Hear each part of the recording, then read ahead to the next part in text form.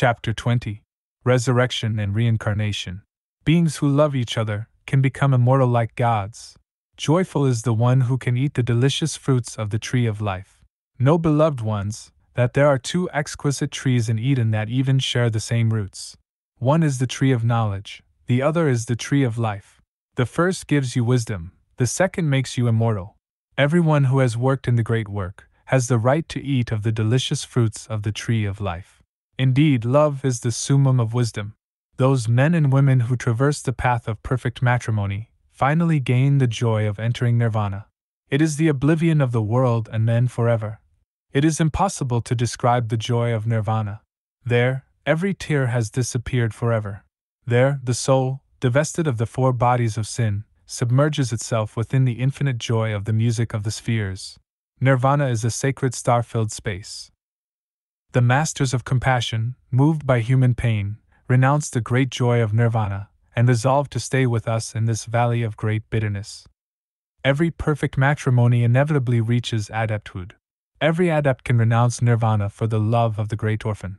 When the adept renounces the supreme bliss of nirvana, he can then ask for the elixir of long life.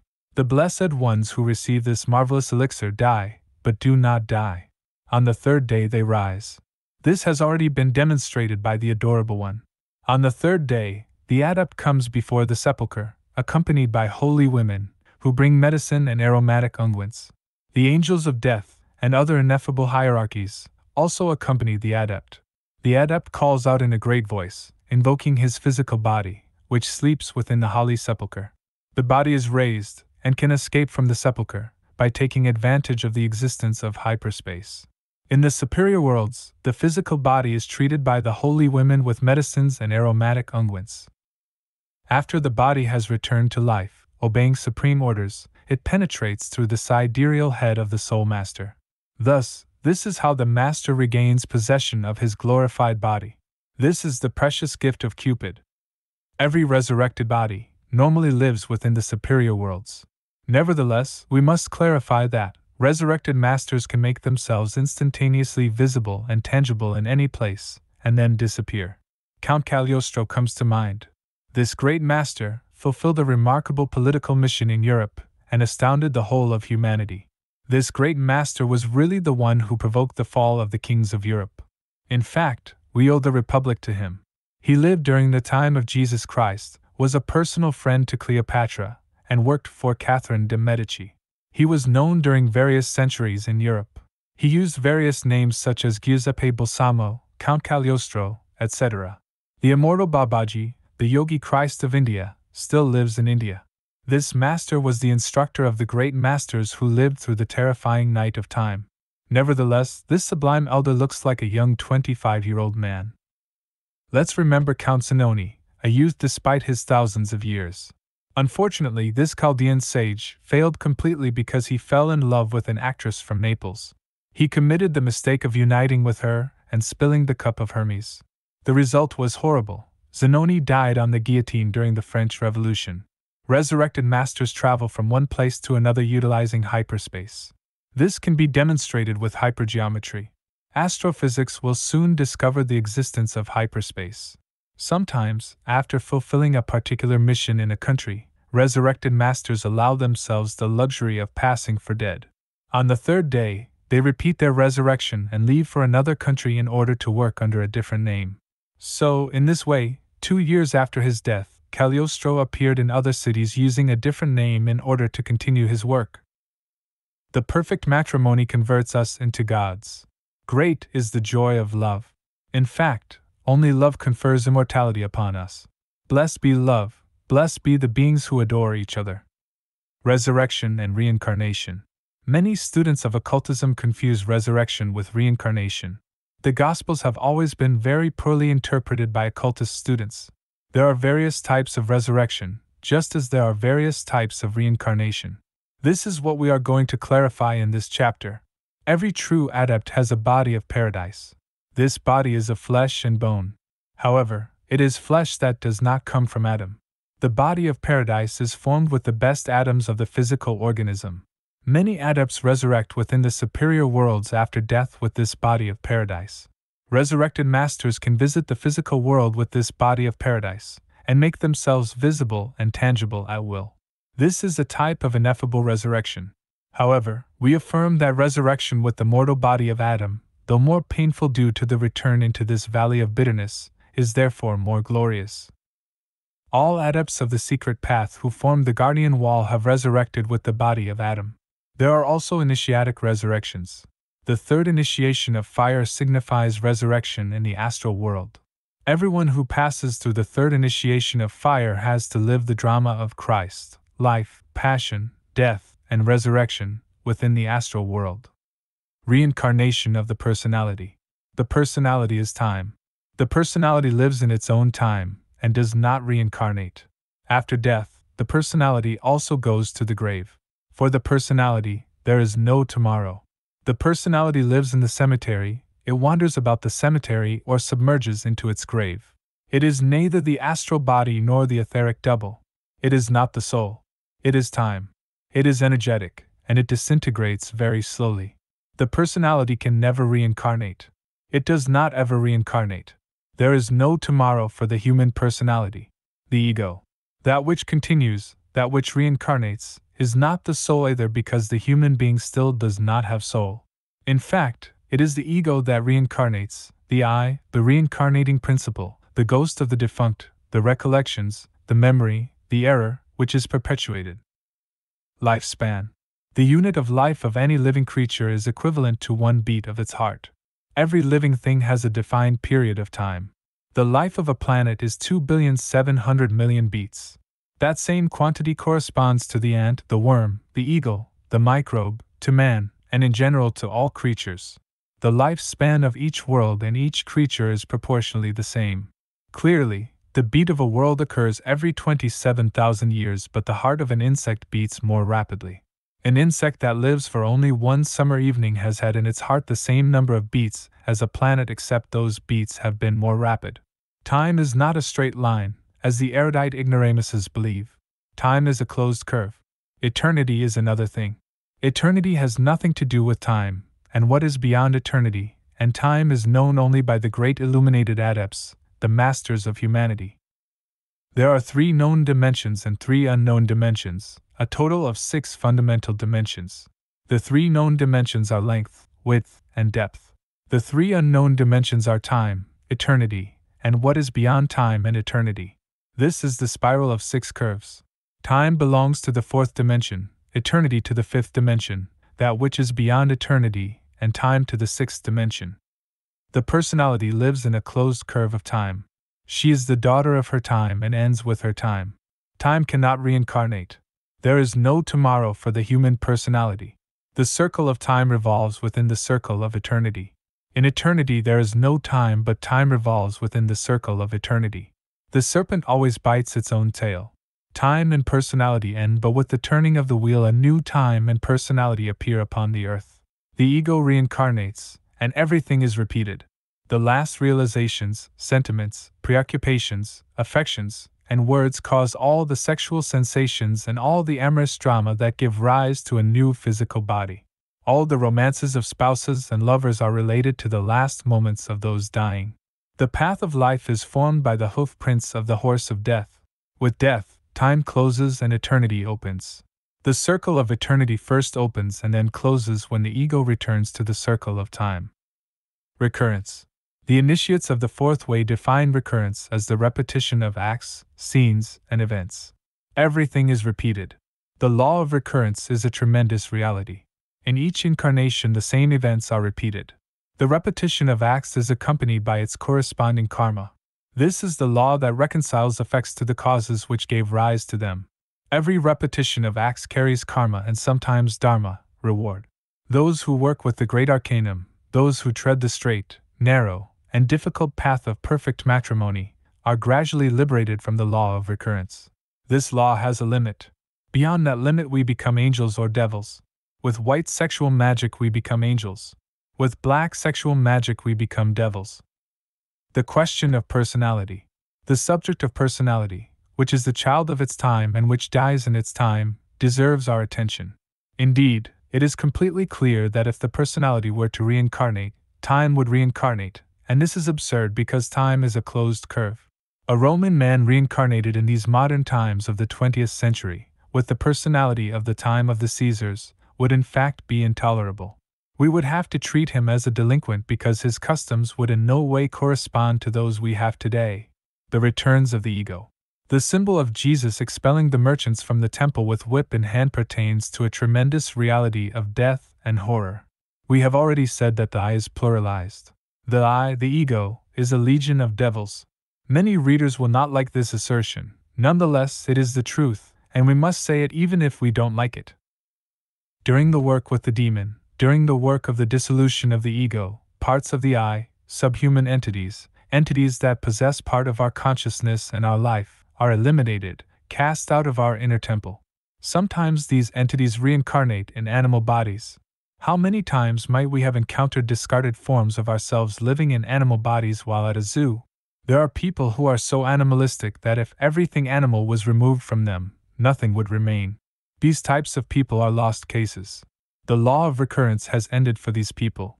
The law of reincarnation has ended for them. These types of people can reincarnate into animal bodies or enter definitively into the abyss. There they continue disintegrating slowly. Advantages of resurrection.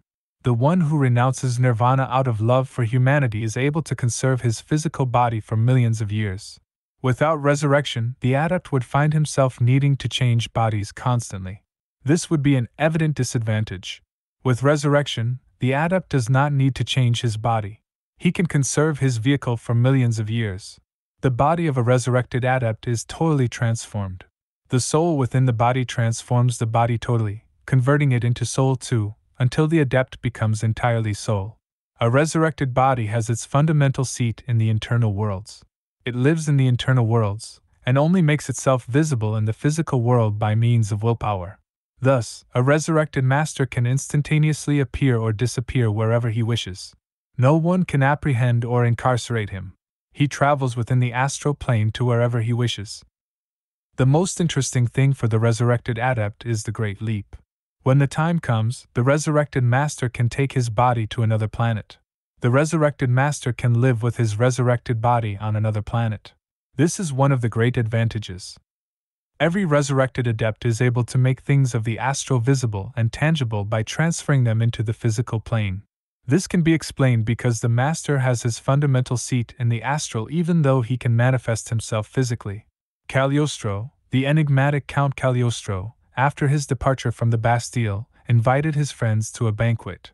There, in the midst of the feast, he invoked many deceased spirits, who also sat at the table to the amazement of the guests. On another occasion, as if by magic, Cagliostro made a precious golden dinner service appear from which his guests ate. The powerful Count Cagliostro transmuted lead into gold, and made pure diamonds of the highest quality through the vivification of carbon. The powers of every resurrected master are a true advantage. A great friend, a resurrected adept who currently lives in the Great Tartary, told me the following: before swallowing soil, one is nothing but a fool. One thinks one knows a lot but knows nothing. One only really comes to be good once one has swallowed soil. Before this, one knows nothing. He also said to me, masters fall because of sex. This reminds us of Count Zanoni. He fell when he ejaculated the semen. Zanoni was a resurrected master. He fell in love with an actress from Naples, and he fell. Zanoni died on the guillotine during the French Revolution. Whoever wants to achieve resurrection has to follow the path of perfect matrimony. There is no other path. Only with sexual magic can we attain resurrection.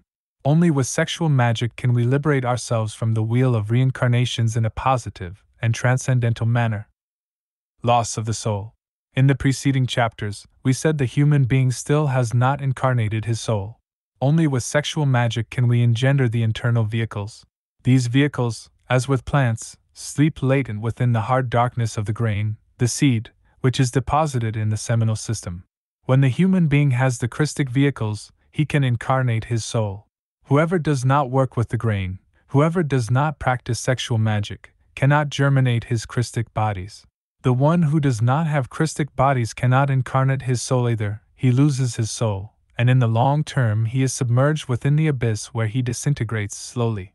Jesus, the great master, said, "For what profit is it to a man if he gains the whole world, and loses his own soul? Or what will a man give in exchange for his soul?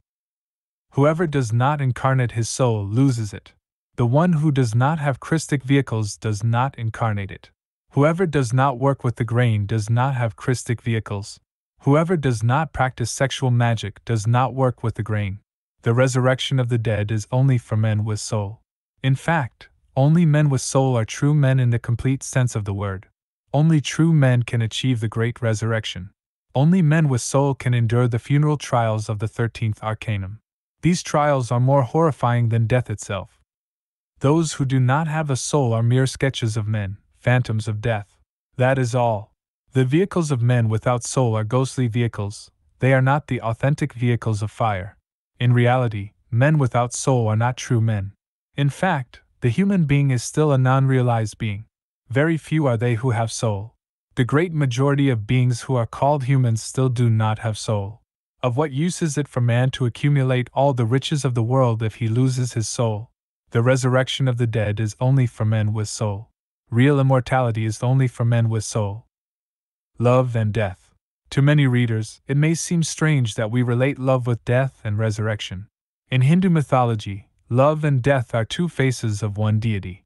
Shiva, the god of the universal sexual creative force, is at the same time the god of violent death and destruction. Shiva's wife also has two faces.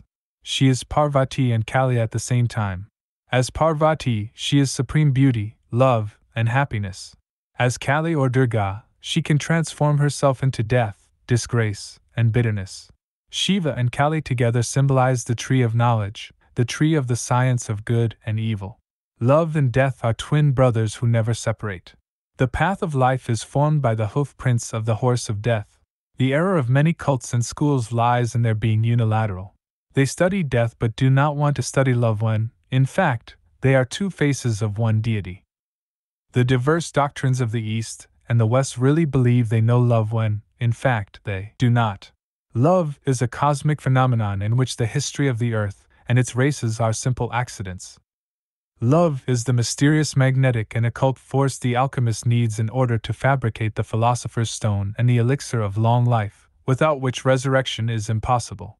Love is a force the eye can never subordinate because Satan can never subjugate God. The learned ignoramuses are mistaken about the origin of love. The foolish are mistaken about its effect. It is stupid to suppose the only objective of love is reproduction of the species. Truly, love unfolds and develops in a very different plane, which the swine of materialism radically ignore. Only an infinitesimal force of love is used to perpetuate the species. What happens to the rest of the force? Where does it go? Where does it develop? This is what the learned ignoramuses ignore. Love is energy, and cannot be lost. The surplus of energy has other uses and purposes which people ignore. The surplus of the energy of love is intimately related with thought, feeling, and will. Without sexual energy, these faculties could not develop. The creative energy is transformed into beauty, thought, feeling, harmony, poetry, art, wisdom, etc. The supreme transformation of creative energy produces, as a result, the awakening of consciousness and the death and resurrection of the initiate. Indeed, all creative activity of humanity comes from the marvelous force of love. Love is the marvelous force that awakens man's mystical powers. Without love, resurrection of the dead is impossible. It is urgent to again open the temples of love in order to celebrate the mystical festivals of love anew. Only with the enchantments of love does the serpent of fire awaken. If we want the resurrection of the dead, we first need to be devoured by the serpent. The one who has not been devoured by the serpent is worthless. If we want the verb to become flesh in us, we need to practice sexual magic intensely. The verb is in sex. The lingam yoni is the foundation of all power. We first need to raise the serpent on the staff, and then be devoured by the serpent.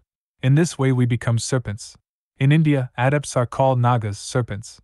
In Teotihuacan, Mexico, there is a marvelous temple of serpents. Only the serpents of fire can resurrect from among the dead. An inhabitant of the two-dimensional world, with his two-dimensional psychology, would think that all phenomena that occur in his plane would have their cause and effect, their birth and death, there. Such phenomena would be identical to those beings. Those two-dimensional beings would take all phenomena that came from the third dimension as exceptional findings in their two-dimensional world. They wouldn't accept being told about a third dimension because for them only their flat two-dimensional world would exist. Yet, if these flat beings resolved to abandon their two-dimensional psychology to deeply comprehend the causes of all the phenomena of their world, they would then be able to come out of it and discover in amazement a great unknown world, the three-dimensional world. The same would happen with the matter of love. People think that love is only to perpetuate the species. People think love is only vulgarity, carnal pleasure, violent desire, satisfaction, etc. Only those who are able to see beyond these animal passions, only the one who renounces this type of animal psychology can discover, in other worlds and dimensions, the grandiosity and majesty of that which is called love. People dream profoundly. People live asleep and dream of love, but they haven't awoken to love. They sing of love, and believe love is that which they dream about. When man wakes up to love, he becomes conscious of love, he recognizes he was dreaming. Then and only then is the true meaning of love discovered. Only then does one discover what he was dreaming about. Only then does one come to know that which is called love. This awakening is similar to that of the man who, being in the astral body outside of his physical body, realizes he has awakened to consciousness. People in the astral walk around dreaming. When someone realizes he is dreaming, he says, "This is a dream, I am dreaming, I am in the astral body, I am outside of my physical body." The dream disappears as if by enchantment, and the individual remains awake in the astral world. A new and marvelous world appears before the one who was dreaming before. His consciousness has awoken. Now he can know all the marvels of nature. Awakening to love is like this, too. Before that awakening, we dream about love, we live in a world of passions, sometimes delicious romances, heartbreaks, vain oaths, carnal desires, jealousy, etc., etc., and we believe it is love. We are dreaming, and we don't know it. Resurrection of the dead is impossible without love because love and death are two faces of the same deity. It is necessary to awaken to love to attain resurrection. It is urgent to renounce our three-dimensional psychology and crude facts to discover the meaning of love in the fourth, fifth, sixth, and seventh dimensions. Love comes from the superior dimensions. Whoever does not renounce his three-dimensional psychology will never discover the true meaning of love because love does not originate in the three-dimensional world. If the flat being does not renounce his two-dimensional psychology, he will believe the only reality of the universe is lines changing colors in a plane, etc. A flat being wouldn't know that the lines, and the changing colors of certain lines, could be the result of a wheel of multicolored spokes spinning around, perhaps a carriage.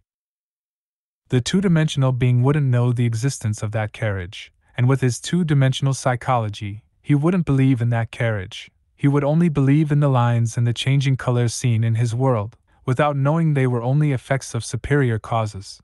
Those who believe love is only of this three-dimensional world are just the same, and they only accept crude facts as the one true meaning of love. People like this cannot discover the true meaning of love. People like this cannot be devoured by the serpent of fire. People like this cannot resurrect from among the dead. All poets, all lovers, have sung of love, but none really know what love is. People only dream about that which is called love. People have not awoken to love.